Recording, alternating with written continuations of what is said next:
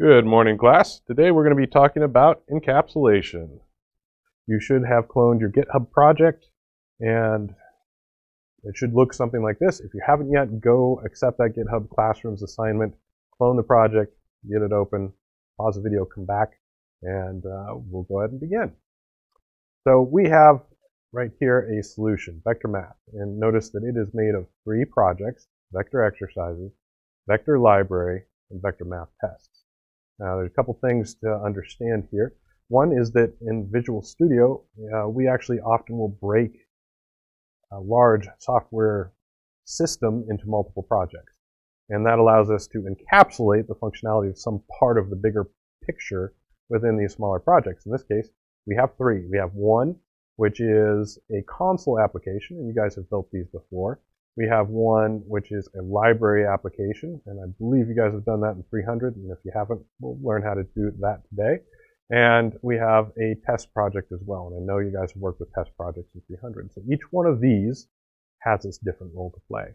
The library project provides some functionality that we want to be able to use in other kinds of applications. So in this case, the vector exercise console application will be using classes out of that vector library to do its work. And the vector math test will test the classes that are defined in this vector library to make sure that they work the way we expected them to, so that we actually wrote them correctly and they did exactly what we're intending for them to do. As you might guess from the name, we're going to be playing with vectors today, so mathematical vectors, in this case 3-element vectors. So let's start with that library. We're going to go ahead and add to that a class. So we come down to add a new item. And we're going to call this vector3. This is going to represent a 3-element vector.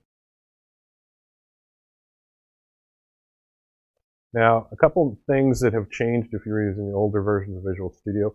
One is, by default, classes are now declared internal rather than public or private or any of the other possibilities. What does internal mean? Well, the other idea that comes with encapsulation is the idea of data hiding, protecting the stuff that you've encapsulated so that you're only exposing it to code outside of whatever unit you're working with, if that was really your intent.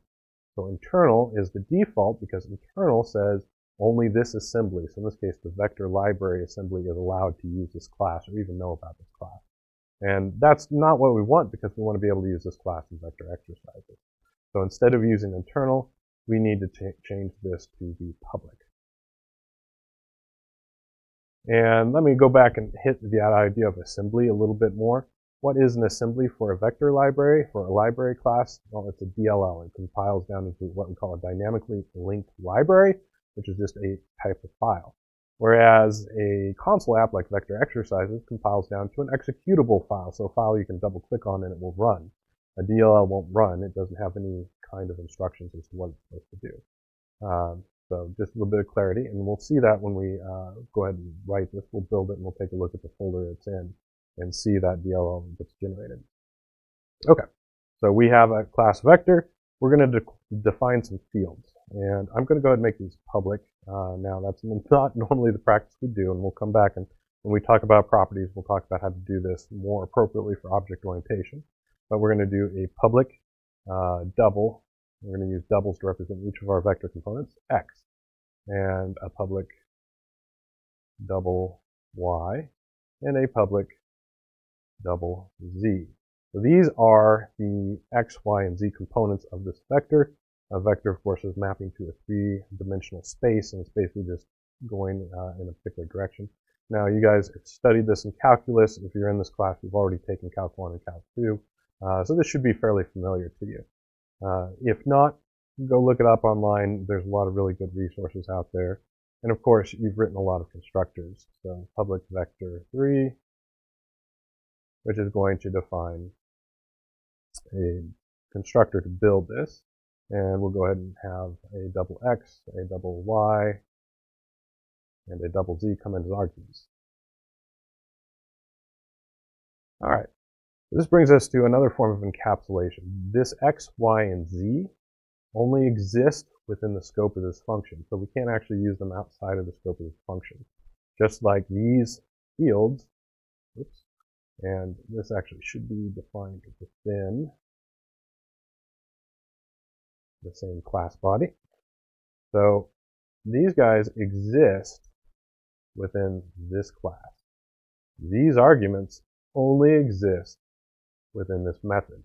So they are encapsulated to the method. These public fields are encapsulated to the class vector3. So that is another form of encapsulation, another way that's applied. We call that scope when we say this variable only exists within this space. So these are scoped to the method, and these are scoped to the object that's constructed from the vector3.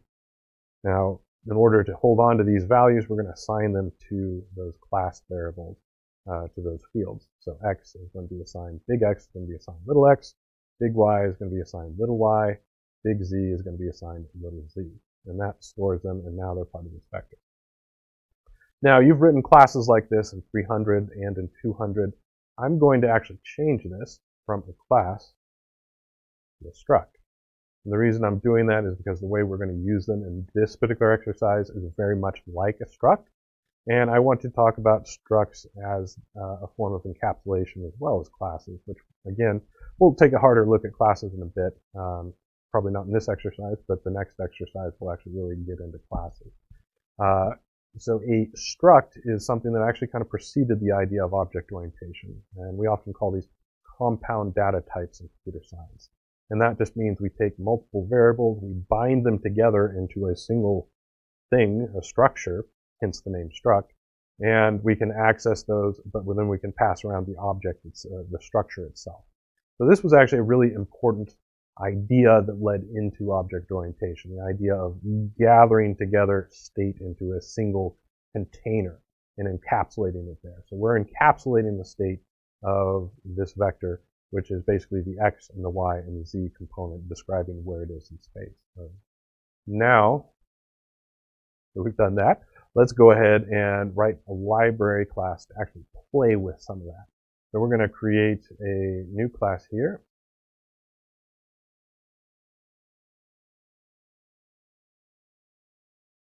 We're going to call this vector math. And again, notice it declares it as internal. We want it to be public. We can use it outside of this assembly, this code assembly. Now, the other thing we want to do with this public class is we want to declare it static. And just like I showed you structs to show you something that was really part of the evolution to get to this point, a static class in C# is very similar to the idea of modules that emerged in a lot of imperative programming languages. And basically, a module is just collecting a bunch of methods together, a bunch of functions together, putting them into a single place where you can call them and keeping them organized basically by some kind of theme. And you've used this in C#. You've used the math library a lot. So math.pow, for example, to take a number and raise it to a power, or math.square root to calculate the square root, or tangent, or cosine, or sine. All of those are bundled in that math library, along with some constants like pi, and there's probably some others in there, but pi is the one that occurs to me. And you use all of those together whenever you need to do something mathematically oriented in your C# programming. So we're going to do something similar. We're going to create a public static class for vector math. So this is going to be a library of functions for working with vectors. So we have public static class of vector math. I'm going to add a method, public, and then we need to declare our return type. So if you remember all of those rules from your last class, I know we're refreshing a little bit. We're going to return a vector3, and this method is going to be add. So we're actually going to take two vectors, vector3s, add them together, return the result. So vector3A, vector3B. And what we're going to do is basically return a brand new vector that is not vector A or vector B, but the sum of vector A and vector B. And when we create or do a sum of a vector, what we actually do is we sum their components. The new vector's x value is going to be the x of A plus the x of B. So we'd say A dot x plus A dot B, or P dot x for that first component. And then we do A dot y plus B dot y for the second component. and a dot z plus b dot z for the third component. All right, so that is our add. And subtract, very similar.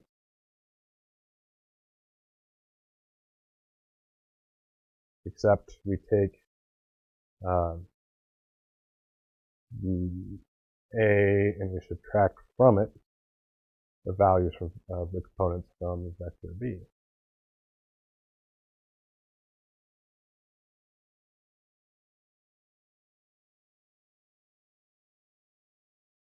So a dot x minus b dot x, a dot y minus b dot y, and a dot z minus b dot z. And that should give us our next vector. Let's see that. We also might want to add some other things like multiplying our vectors. And there's actually several forms of vector multiplication: cross product, dot product, scalar product. And we might do things like calculating the magnitude and a lot of other things. But that's not really the point of this exercise, so I'm going to put a pause on that, and we're going to kind of move on to actually building this out and seeing how it works. Oh, and also because these are methods in a static class, they also need to be declared static for them to actually work the way we expect them to. So a static method basically means that there's only one method. It's attached to the class, not to the object, so you can't actually call it from an object. Now, we couldn't create a static class, so there's no reason for it to have regular methods in it. A static method is more like a function that is attached to the name of the class. So vectormath.add is what we would call to actually do that. In fact, let's review. We'll go ahead and do magnitude too. Let's do that. Public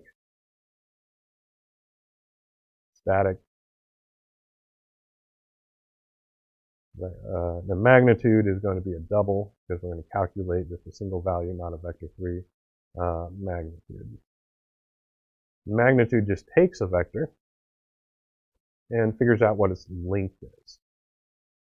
So if you remember your distance formula, you take the square of the x plus the square of the y plus the square of the z, and you take the square root of that. So how we call a static class, static method, is we put in the name of the static class. Notice that it's telling us system.math is a class, a static class that provides constants and static methods for trigonometric, logarithmic, and other math type stuff. So we can actually say in here we want the square root, which they use an abbreviated form, sqrt, and then it takes a double. Well, that double is going to be the result of our a being squared. One of the ways we can produce a square is just multiply a number by itself. We could also use math.pow and put 2 as a second argument, but I'm going to do this just because I think it's a little bit faster. So a dot x times a dot x. No b vector here. A dot y times a dot y, and a dot z times a dot z. So here we actually have an example where we are using one of the existing static system classes, so the static system library, and then we're doing our own version, our own library as well. All right, now you can actually build any of these assemblies separate from the others. Let's right-click on our vector library here and just go tell it to build. And it looks like we failed. The type or namespace vector could not be found. I don't see that. Let's see where this error actually is. Look at our error list. Oh, yeah, right there. And that constructor should be a vector 3. And no overload. Oh, these should be added together. That's the sum of the squares of the components that we feed into that distance formula. And look at actually, you know what? That should be multiply. So I've got those out of order. That's okay. We're going to go ahead and leave it like that because that's going to help us demonstrate something important. So now we've saved our class. We can go ahead and build. So again, we can right-click to say build, or you can do Control B. We don't want to build the whole solution here. I'm just building one project. You can separate them out and deal with them separately. So notice here that it tells us that it has now built, especially this last part, vector library.dll. And if we were to browse to that location, and one of the ways we can do that is we can just open in File Explorer on Visual Studio Explorer, Project Solution Explorer. It should open that up for me. Open folder in File Explorer. Oh, it's doing that. It's down on my bar. There we go. So this is the result of, this is the folder that contains our project. And if we drill down into the binary folder, when we build and debug, we get a debug folder in here. When we build a release, we get a release folder. And inside of those are the results of the compilations. In this case, we have to drill down a little bit more because it's been dumped in .NET or .NET 6.0, which is the version of C# in the .NET library we're using. And notice there we have our DLL file. So this is the file that it actually built. And if we pop up a little bit, if we look in, for example, one of the others, they wouldn't have anything in them yet because we haven't built those. All right, so let's go talk about our vector map tests. This project's whole purpose is, and here, this file, if you're wondering, this is just describing, this is XML that describes what's in the project. So these are kind of interesting, you can read them. You right-click and say properties, it gives you the same thing in kind of a GUI sort of look. I prefer the XML because I understand what XML is. I would encourage you to get familiar and comfortable with it. But you can also use the form view if you prefer. Okay, so if we look at this vector map unit tests, I've already written some test code for you. So we have, for example, constructing a vector should set its state. Now these tests may look a little bit different than you're used to. I think you guys have previously used InUnit for your testing. Here we're using XUnit, so it's a slightly different approach. But the same idea. You're basically writing methods and then you're testing them. In this case, we're checking can we set the state, and we're providing a couple of examples we want to try where we create the vector with the constructor. We plug in these values that are being passed in, X, Y, and Z, which in the first one is 0, 0, and 0. On the second try, it does 1, 5, and 7. Third try, it does -3, 12.34, 3, 5, 5, 3, and then 8. So it plugs those in, and then it just checks that all the components are set correctly. And then we have something like that for the sum, and then we have for the difference. So there's 3 methods that we implemented. There's also one for the magnitude that's commented out, so we could uncomment that and make sure that that works as we expect. In fact, let's go ahead and do that since we did go ahead and write our magnitude. So we'll just pull that out of the commented out code so that it is now accessible. Okay. Now, if we were to run these tests, it's not going to work because you can see that we actually have a number of errors showing up in our errors. And they're all basically telling us, I don't know what vector library is, I don't know what vector3 is. Remember that those are defined in this assembly, and this assembly has no idea that they exist. So the first thing we need to do is tell this assembly that they do exist. And we do that by adding a dependency. So every project has a dependency entry in Visual Studio Explorer, and they can be lots of different types of references. In this case, we want a project reference. So this basically just allows us to say, I want you to reference another project in the solution. So you're going to use, in our case, the vector library project. You're going to get access to it. You're going to be able to use all of its stuff. So we'll go ahead and say OK. And now you notice that it's not complaining as hard, but it is still complaining that these are not known. Vector3 is not known. Now up here, I actually left in some example code. This is not in your code. It just says vector3 for you. So if we were to add vector3 library dot vector3, it will stop complaining. Or sorry, vector library dot vector3. It should stop complaining about that one particular entry. Notice there's no red underline now. And why is that? Well, if you go look at our vector3 structure, notice that we have defined that in the vector library namespace. So the full name of this class is vector library dot vector3. And we can nest as many deeply as we want. We could have more periods in there and kind of have multiple namespaces. But the important idea is that's its full name. Kind of like you have probably a first name, a last name, or a family name, and a given name, maybe a middle name, maybe even more names than that. But generally speaking, we probably only refer to you by your given name. people call me Nathan. Sometimes in our classes, we'll have multiple students who have the same given name. There's many semesters where I've had 3 or 4 Johns or 3 or 4 Sams or any common name, in which case, to distinguish between those folks, you might actually say, oh, I want John Smith, or I'm talking to John Brown right now, and you have to use the full name of the person to really disambiguate. And that's important, and that's actually what namespaces are for, is to help us disambiguate. But if we know that there's only one class with that particular name that we're going to be dealing with, then maybe we don't want to have to type out this vector library dot in front of everything. And that's where using statements come in. So using statement just says, pull everything out of that namespace, just make it available. I'm not worried about name collisions. So in your previous semesters, you would type at the top of this file using, in this case, a vector library. Now, as of the newest version of C#, they've actually added something called global using statements. So let's see how those differ. So if I were to say, for example, up here, using vector library, you notice all these go away, but this only holds for this one file. A global using statement has global in front of it. And that means that the entire project now has opened this namespace and will be using that specific namespace. Now, if you want to use global using statements, rather than putting them in a particular file, which makes them harder to find, best practice is to put them in a file named usings.cs. So notice we already have the X unit in there. So we'd do global using vector library. And as soon as we do that,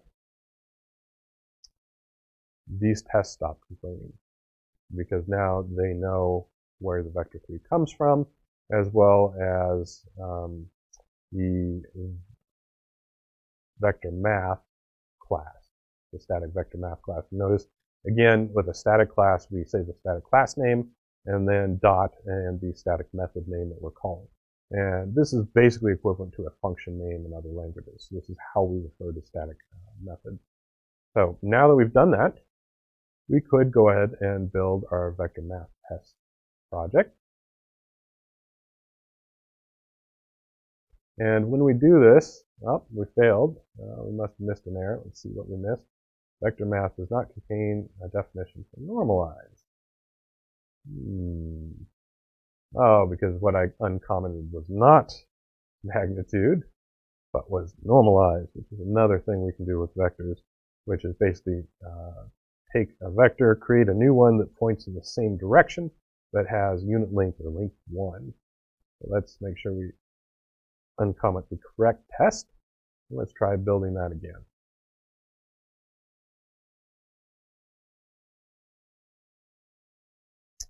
So we have 1 succeeded, 1 up to date. So we actually tried to build 2 projects here. What did we try to build? Well, because vector math test depends on vector library, Visual Studio first built that, or tried to, and said, oh, well, actually it's up to date. I don't need to build it. And then built this vector math test. And an important thing that happens during that process, it builds that DLL, and it copies that DLL into the build folder for this test project. Now, test projects are also DLLs. So now we have a DLL referencing another DLL, and the test DLLs are intended to be accessed by a special executable called a test runner. And that's just a program that gets in there and runs all the test methods. And in this case, or actually in pretty much all our cases, we can run our tests for any Visual Studio by going to the test menu and saying run all tests. And that's going to go actually build everything in our project. And notice it tried to build all 3. It says all 3 up to date. Then it's going to run that static or that test runner against that and give us that information in the Test Explorer. So if we look at our Test Explorer, now it's telling us what tests have run, how long it took to run those tests, and which ones are passing and failing. And notice our magnitude test is failing, and we actually supply different arguments here. So the very first one was all zeros. That one succeeded. All the rest failed. Now, if they're all zeros, then that maybe tells us something about what's wrong. And if we go back and look at our vector math class, remember we said we had a little error there. We have the square of the x's plus the square of the y's, but this is not the square, this is the sum. So we need to multiply there. And if we make that one little change, and then go back to our test explorer and run those tests again, once it compiles that change, runs everything, they're all passing. So we've done our work correctly. We know that now that our vector math library is actually working the way we expect. And this also helps highlight why we have test projects, why we write test projects is to verify that our code is behaving as we expect it is, so that when we get into actually using that somewhere, it does what we want it to do.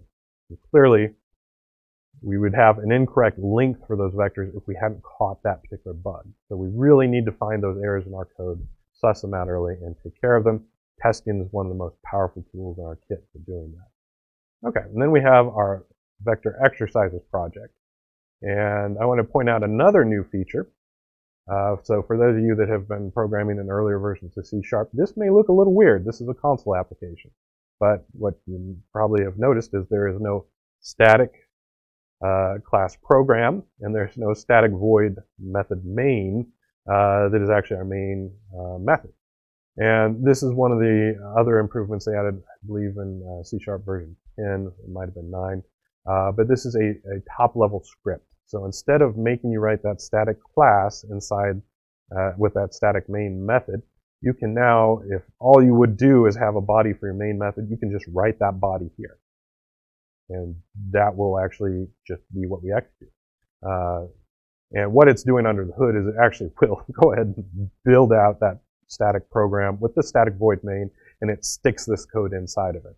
This is one of the things C# and Visual Studio does a lot, is they have a lot of these compiler tricks where they give you a shorthand form of something so that you can write something very quickly and get it off the ground. And then under the hood, when you compile, it actually kind of adds in all the missing boilerplate code so that it actually compiles and runs the way C# needs it to run, or .NET does.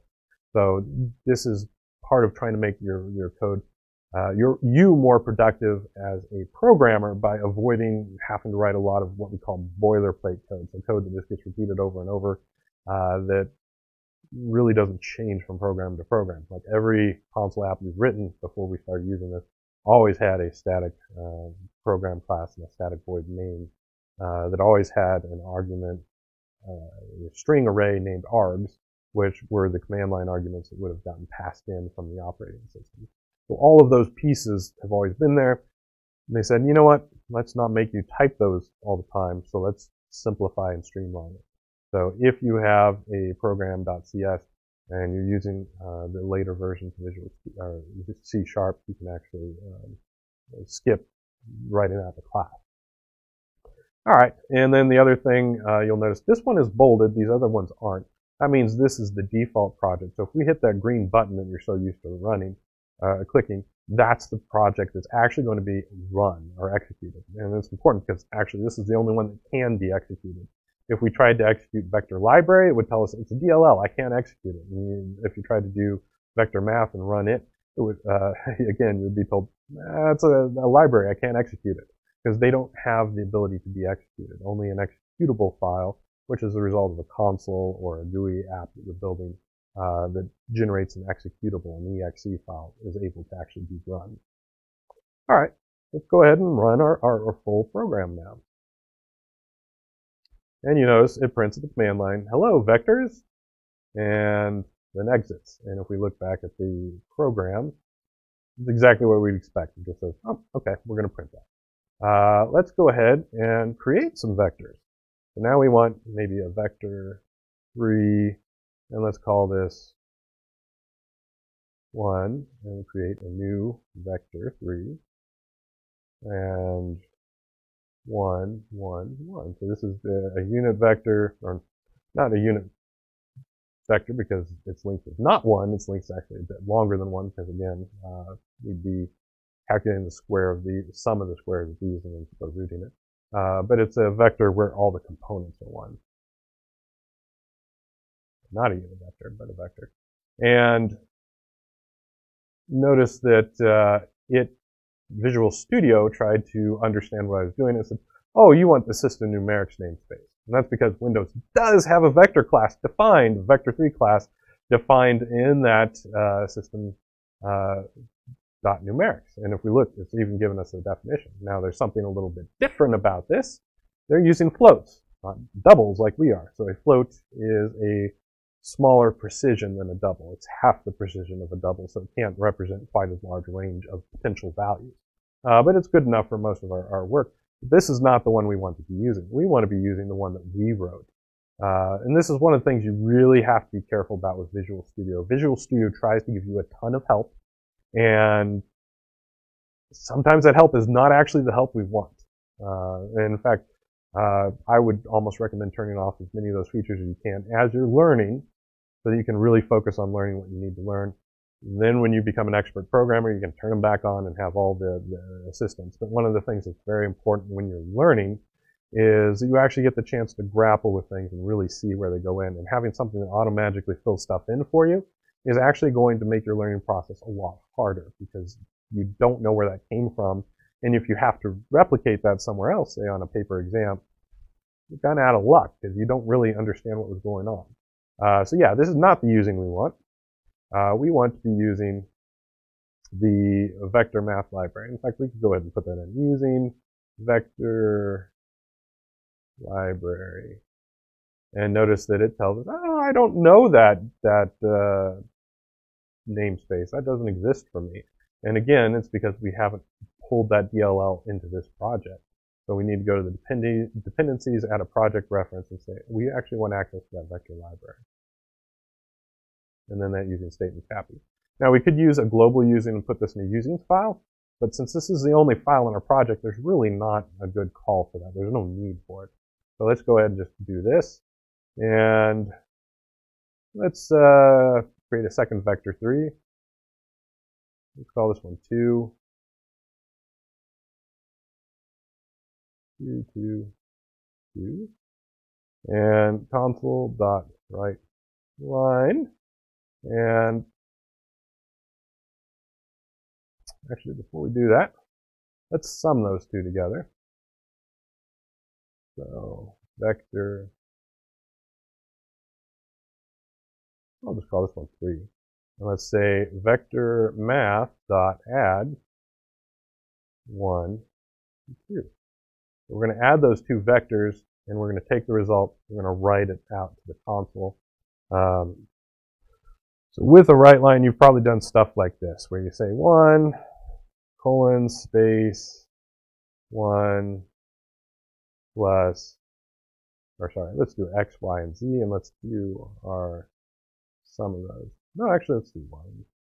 1 dot x is 1 dot x, plus, comma, 1 dot y, colon, and a space, plus 1 dot y, plus 1 dot z, colon, space, plus 1 dot z. Now, I imagine you've done a lot of string concatenation like that. Let's go ahead and run that and just make sure that that does what we expect it to. And you can see there, it prints out 1 dot x is 1, 1 dot y is 1, 1 dot z is 1. Okay, that's pretty straightforward. Let's do a slightly different way of doing that. And this is what's called a template string. So this is a form of syntactic sugar. Syntactic sugar just means a new way of writing some code, a new syntax for writing stuff that we already could do in a different way, but hopefully makes it cleaner and easier for us. So notice that we have a string. We precede it with a $sign. That's what makes this a template string. And we're going to say 2.x colon, and then we're going to do curly braces. And inside that curly brace, we'll say 1.x, comma, and, or sorry, not 1, we want 2. We're going to print number 2. And then we can go ahead and have y, again, the curly braces, 2.y, comma, z, colon, 2.z. So what it does is basically takes anything inside these curly braces evaluates it if it is expression. So in this case, we're just returning the value to field, and then concatenates it into the string at that point. So this is essentially the same thing that we're doing here, but the syntax is, I think, a lot cleaner and easier to read, and you don't have to worry about, did I remember that space, and where's the comma falling? I think they're a lot easier to write that way. And of course, constant needs to be spelled correctly. And if we do that, then we can go ahead and run this again, and we should get our two builders. Oh, do not capitalize the R and right line. There we go. Oh, and the I. I was typing too fast, and it didn't quite register that I'd let go of the shift. Okay, here we go. So there we have 1.x, 1.y, 1.z, and then we have 2.x. I forgot the 2 dot in front of the y and the z, but you can see we're getting what we want out of it. Yeah, let's go ahead and do that. 2.y, 2.z. And then let's be really lazy on this one. Let's write it mathematically. So if you've done vectors in a math class, we use usually the angle bracket to indicate the start of a vector. And curly brace 3.x, comma, curly brace 3.y, comma, 3.z.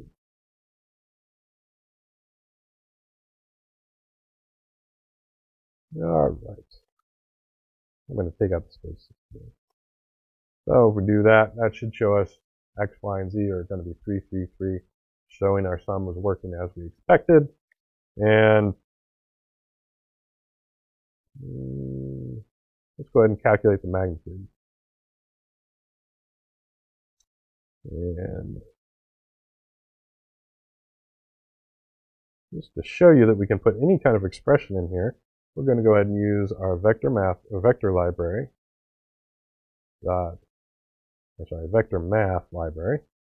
Dot magnitude, and put inside of that our vector named 3. And notice that it's perfectly happy with this, because what's going to happen is this statement is going to be evaluated. So we're going to call that method. It's going to return a double. That double is then going to get concatenated into the string. And of course, we just need a semicolon at the end. And I think we should be, well, also 2 L's and right line. We don't want that. So if we get all of our syntax errors taken care of, we should be able to run this. And notice that it tells us our magnitude of that vector is 5.19. And that's kind of what we'd expect, because it's going to be the square root of 3 squared plus 3 squared plus 3 squared. So it's going to be a little less than 6, which is about where it falls. So that is what we expect. All right, so at this point, we've talked about several forms of encapsulation. We've talked about how scope is really a form of encapsulation, and that's important. I know you guys have all learned about scope in 200 and 300. But one of the things to understand is early programs did not have a concept of scope. A variable that was declared existed in the entire program, which can get very problematic if your program starts getting large. We talked about encapsulating state into a shared state, a structure, or a compound data type, so that we could take related things like the x, y, and z of a point or a vector and put them into a single structure that we could then reference with a single variable name, rather than needing to have 3 variable names to refer to every vector that we had in our class. So again, encapsulation makes it a lot easier to think about and work with that code. Then we also talked about encapsulating functions, taking functions, wrapping them in a library so that we can call those. Now, the next big evolution is where object-oriented programming comes in, where instead of just encapsulating your functions, you're encapsulating your state in separate things, so struct and into functions. We combine those ideas and encapsulate related state and behavior with related functions and related variables into one class, which then constructs objects that have that state and the methods to operate on that state. That's what object orientation is really pushing towards, and where encapsulation fits into that. And we're going to take a good hard look at that next. All right, thanks for your time. Go ahead and make sure that you submit this project. as we've defined it here. And then if you want to go back and add the additional functionality of the vector math library as an exercise, kind of shake off the rust and get back into the swing of programming, we'll see you soon.